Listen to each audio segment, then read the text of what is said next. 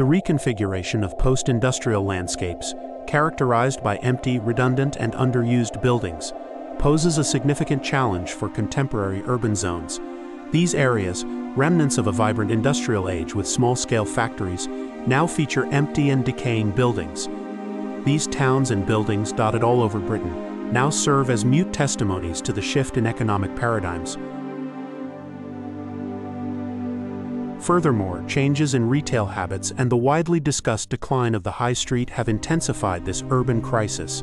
In its wake is a trail of strip malls, chain stores, empty storefronts, and vacant upper stories.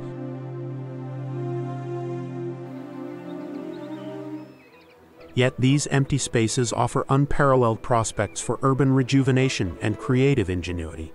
The key to unlocking their potential lies in re-envisioning these sites to meet the demands and expectations of the 21st century.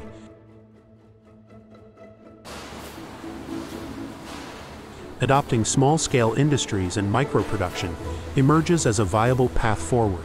Unlike the extensive facilities of current industry, these modern ventures demand minimal space and exhibit greater flexibility in responding to market fluctuations. They offer high-value products, untaps local beneficiation, and presents a resilient model for economic development that harmonizes with contemporary urban life and concepts like the 15-minute city.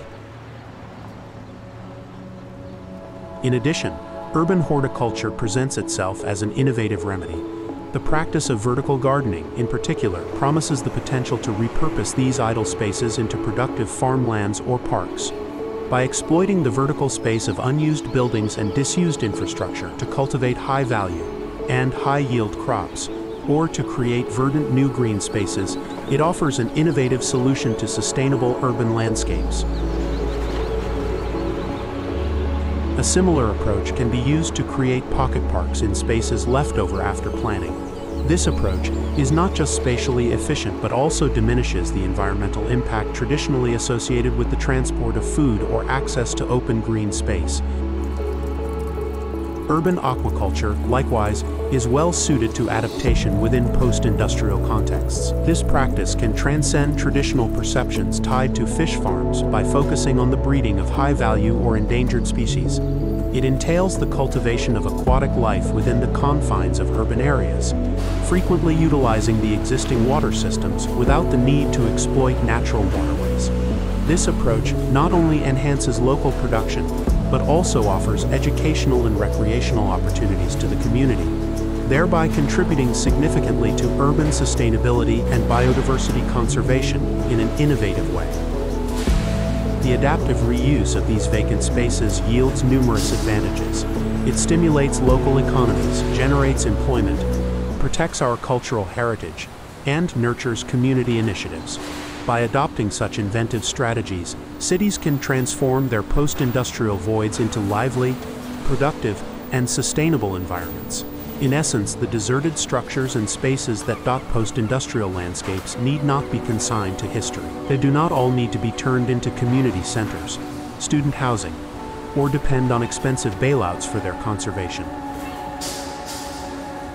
Rather, they hold the potential to be economically viable and serve as the foundation for sustainable urban progress. Through initiatives like small-scale industry, micro-production, horticulture, and urban aquaculture, these areas can evolve into vibrant centers of innovation and communal activity.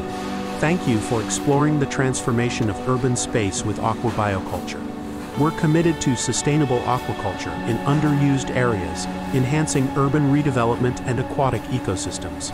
For more on our initiatives or to join our efforts, please contact us. Your support is vital in revitalizing these spaces for a sustainable future. Thank you for your commitment to environmental stewardship.